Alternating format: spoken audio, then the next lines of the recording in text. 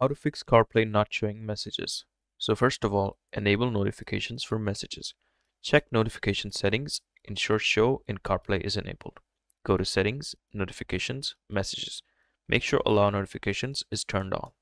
Ensure show in CarPlay is turned on. Adjust focus settings. Disable driving focus, modify focus activation. Swipe down from the top right corner to access the control center. Tap and hold the focus icon, then disable driving mode.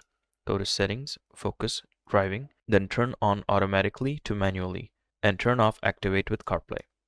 Update iOS. Check for available iOS updates. Go to settings, general, software update. If an update is available, tap download and install.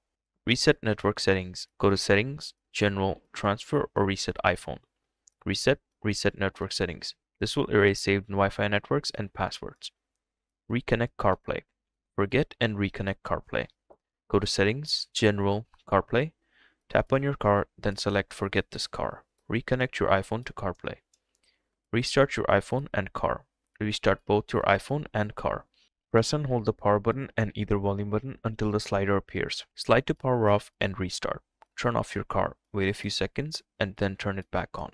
Check car manufacturer support. Consult car manufacturer support. Refer to your car's manual or contact the manufacturer support for known issues or firmware updates related to CarPlay. So if none of it helps, you have to contact the car manufacturer. I hope this helps. Thanks for watching.